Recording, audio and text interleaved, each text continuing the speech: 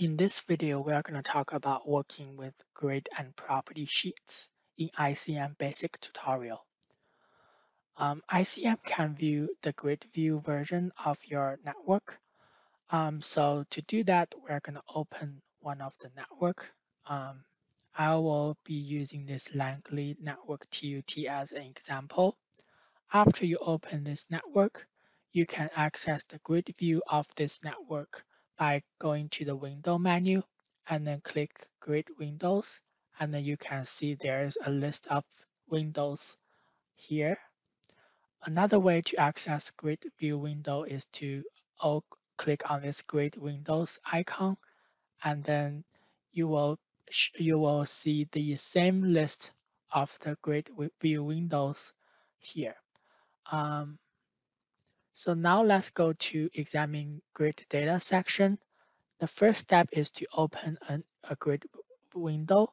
So like I said before, you can go to Windows, Grid Windows, and then I will use New Links window as an example here.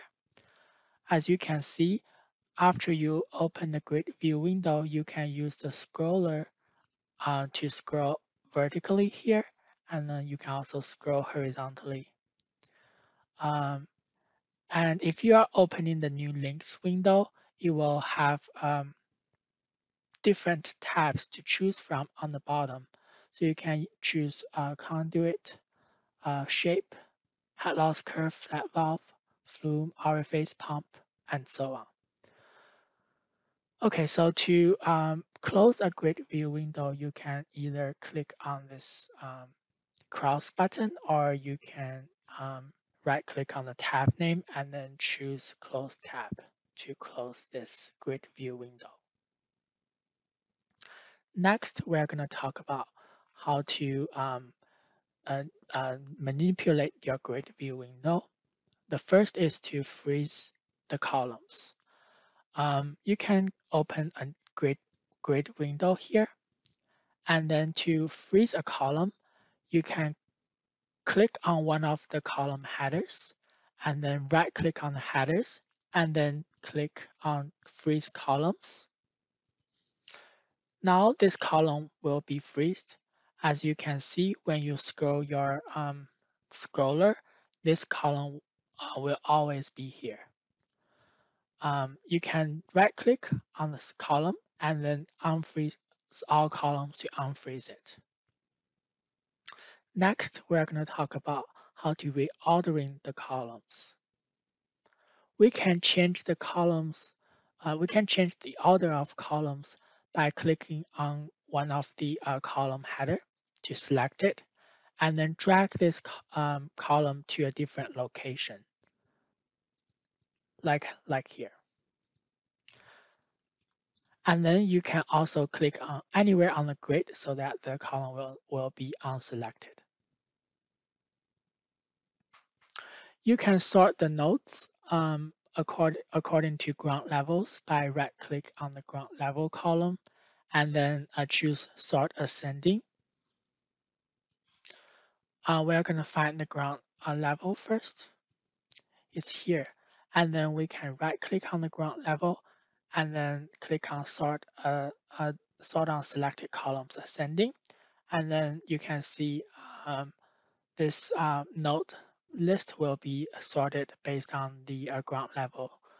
And then we can also sort the nodes by ground level and then east-west position, which is the X column here. To do that, we can click on the X column first and then hold your Control key and then click on the ground level and then right click on the headers, select Sort on Selected Columns Ascending. As you can see, it will sort the X here and then sort the ground level here.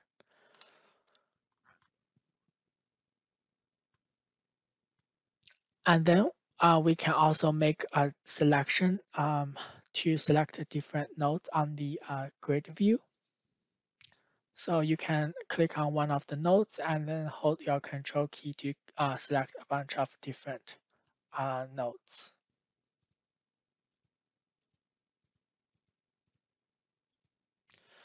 And then you can go back to this grid view window and then click on this group selection icon.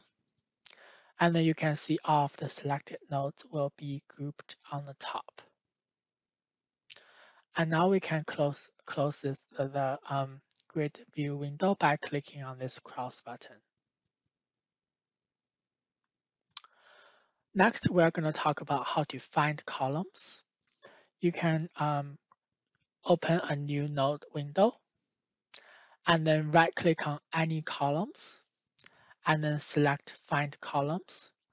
And then you can choose different columns to go to.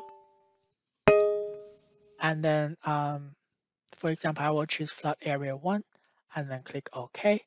Now ICM will go to this column automatically. Now we're going to talk about find in GeoPlan. We can first go to our network and then click on this clear selection icon to clear all selection. And then right click on a blank space on your GeoPlan and then select zoom to network. And then we can select window, grid window, and a new links window to open a new links grid view. And then we can select the Where tab.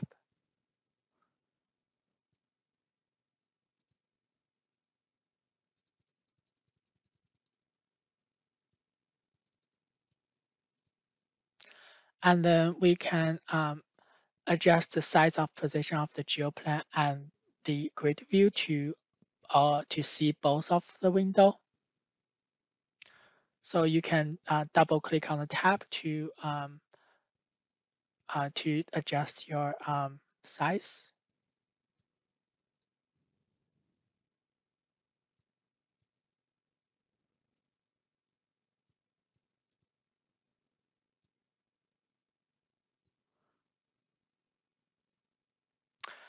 And then we can select a Where on the grid view window.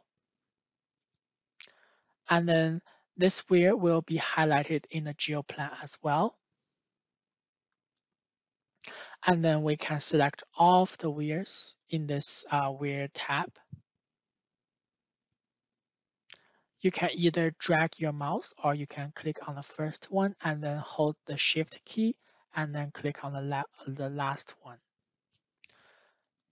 And then we can right click on the GeoPlan and then select zoom to selection. And then you can view the all of the Wheres here. And now we can click on this right cross button to close the grid view. Next, we are going to talk about how to apply different rainfall profiles to groups of subcatchments. First, I want to maximize this network. And then I can click on this clear selection icon to clear the selection. And then I can right click on the GeoPlan and then choose zoom to network to display the whole network. And then I can open a new subcatchment grid window. And then we can find the rainfall profile column by right click on this column header and then choose find column and then choose rainfall profile.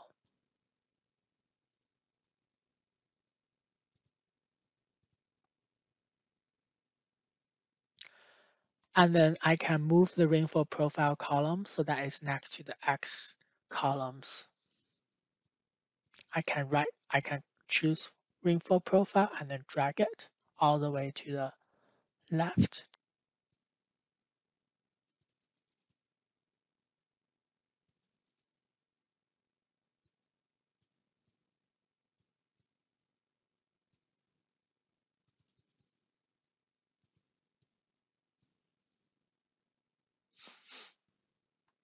And then I can adjust the width of the columns to make it more visible.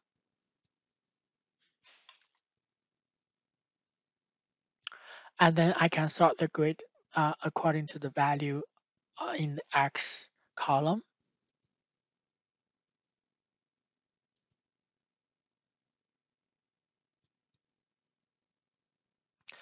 And then I can select all of the rainfall profiles for the first 7 rows and right click on the selection and then choose current sales value, set new values for sales.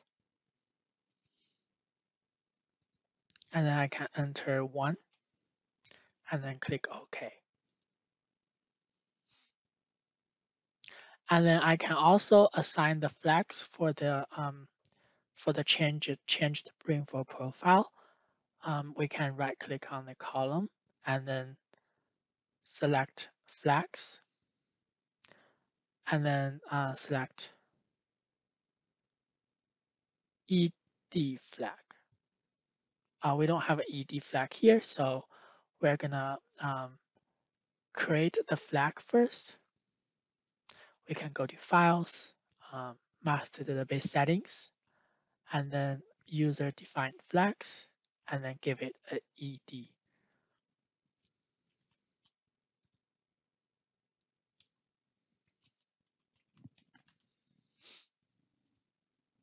And then we can set the flag by right click on the selected cells and then choose flags and then choose ED.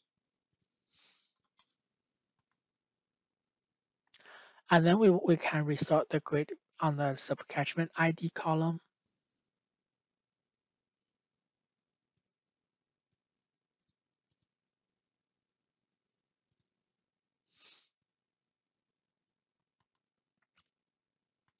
And then you can see that the column, the subcatchment is sorted based on the subcatchment ID again. And then we can close this subcatchment grid view.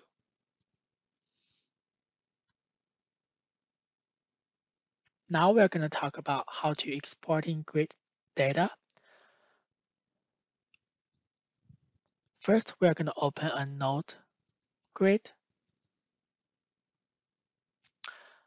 And then we can drag the X and Y columns so that it's next to the node ID column.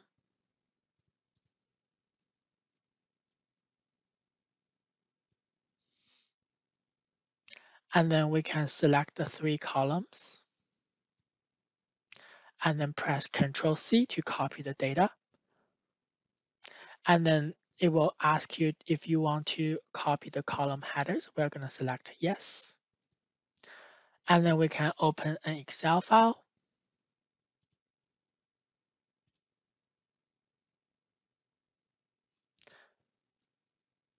And then we can paste the data we just copied to an Excel file like this. And now we can close the Excel file. Okay, so next we're going to talk about how the property sheets. Property sheets provide a way of looking at all the data for a single network object in a structured way. So they are usually displayed in the object property windows like it's showing here. To view the property sheet for a specific network object, we can use the property tools here and then single click on one of the object to view the object properties.